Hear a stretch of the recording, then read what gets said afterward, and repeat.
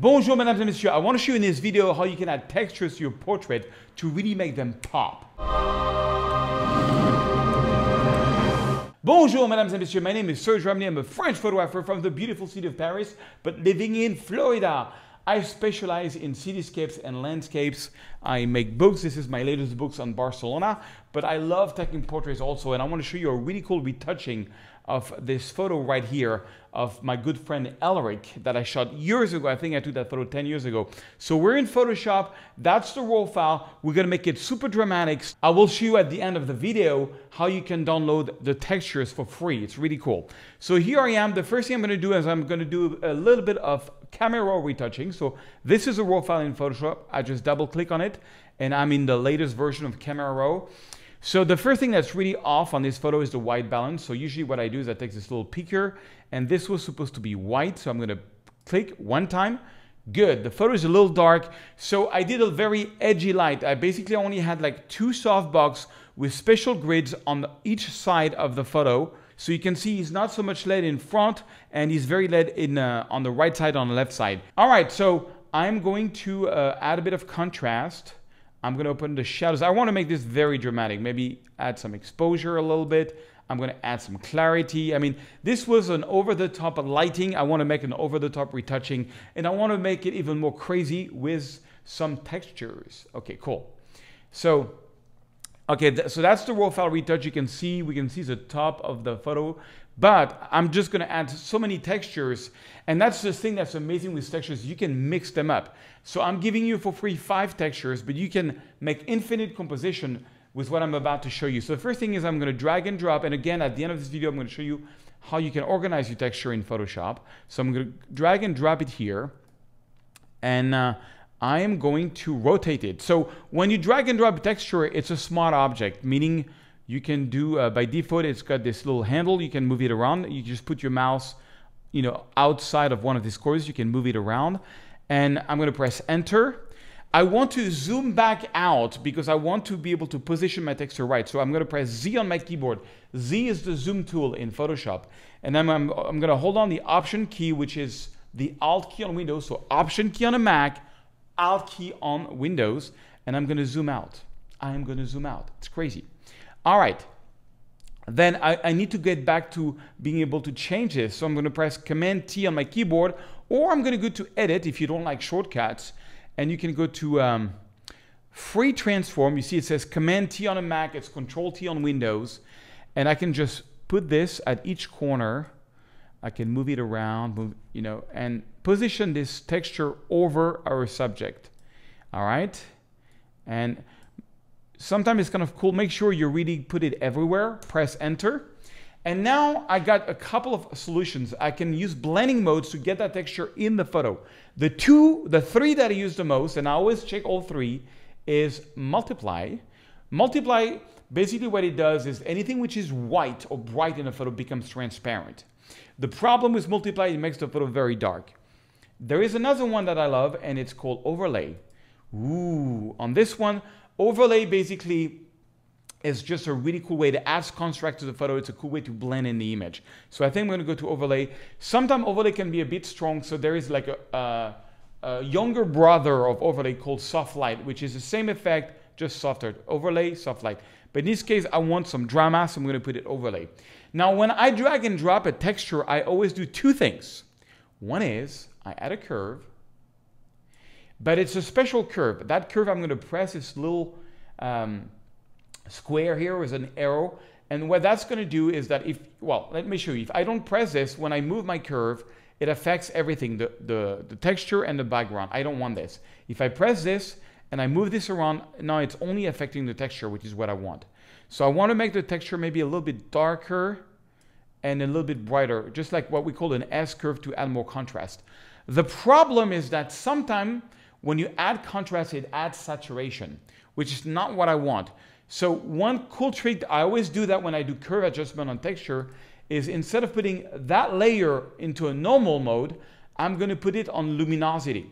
So what luminosity does, so that's luminosity, it's very subtle. And what normal does, you see, it's more saturated. Luminosity basically only affects the lightness of the texture, meaning if it's bright, it doesn't add saturation. So same contrast, but it does not add saturation, because I like to add my own saturation or take it out. So I'm going to go here, I'm going to click here, I'm going to, between the curve and the texture, and I'm going to add a hue and saturation. And when you add an adjustment layer between an adjustment layer that already has this little arrow, remember that little arrow? It's going to, by default, going to make this on. It's just a little trick to speed things up. So on this one, let's see, do I add saturation? Do I take off saturation? I think I want to take off saturation. Do I add lights? And again, I'm only doing it to the texture. The original photo doesn't change. Of course, because it's a blending mode in overlay, it is going to change a little bit the background photo, but I'm really more influencing the texture. I think I'm going to go like that. So very subtle. And you can see, I love this about Photoshop. You can see that's the texture by default. That's with the curve adjustment, that's with the curve adjustment. So really more contrast, and that's with the hue and saturation. Not a huge deal. But I want to take this to a next level.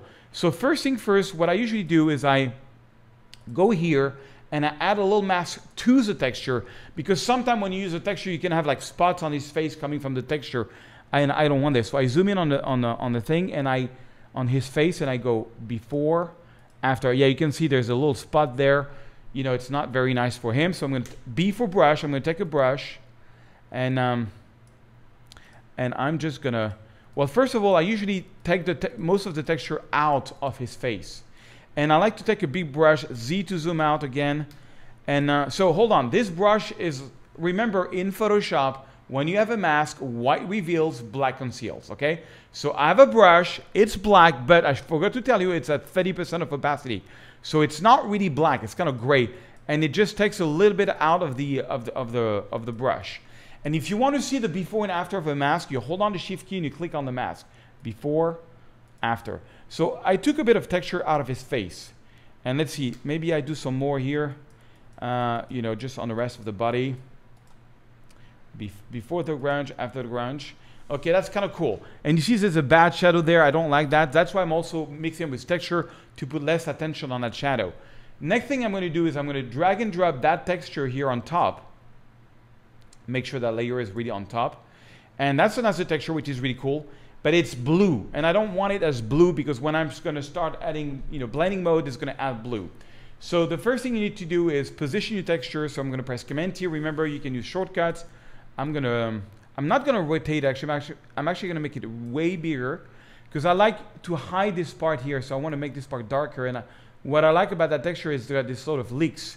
Now, if you hold on, if you just hold on that handle and do this, it's gonna make everything, it's gonna make the texture really big. Sometimes I just wanna make this go down. So it's a little power trick I give you.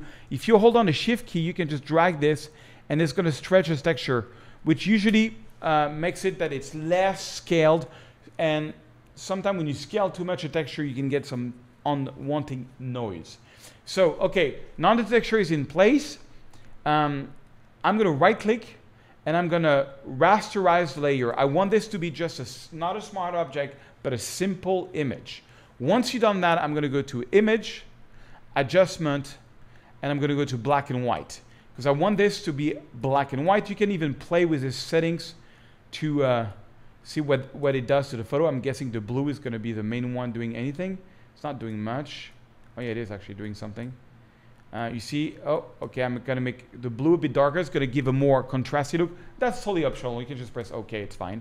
So now I got this picture in black and white. And this time, instead of putting this one into overlay like we did, I'm going to put this one into multiply. Multiply.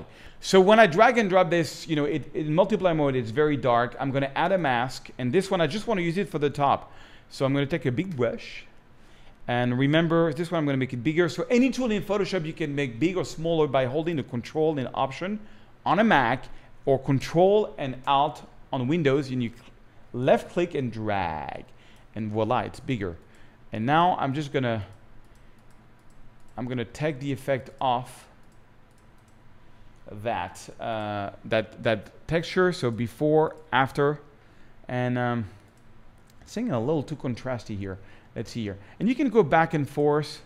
Yeah, that curve adjustment is a little too strong. So I can lower the opacity of the adjustment. You know, it's the final retouching, you know, and I kind of like what it does. Look what it sort of hides the top of the photo. I kind of like that. And this is the original one. I can double click here, maybe add even more clarity to it to make it even more punchy, make it a bit darker or brighter. I can add some magenta if I want to. You know, you can just play around and get the look that you want. But let me see, I'm going to select all of these textures. I'm going to right click and I'm going to make group from layers. I'm going to call it textures because there were several textures. And boom, before, after. It's a pretty cool effect. Pretty cool effect. Let me show you. I did another test here, very similar. So I'm going to put this into a group. What I was showing before, after, you know, very similar effect. I just love that kind of look. Like it makes like portrait that really stands out really, really well, which I think is really cool. So one trick I want to show you is how can you get your textures in your library so you have, like me, you can drag and drop them.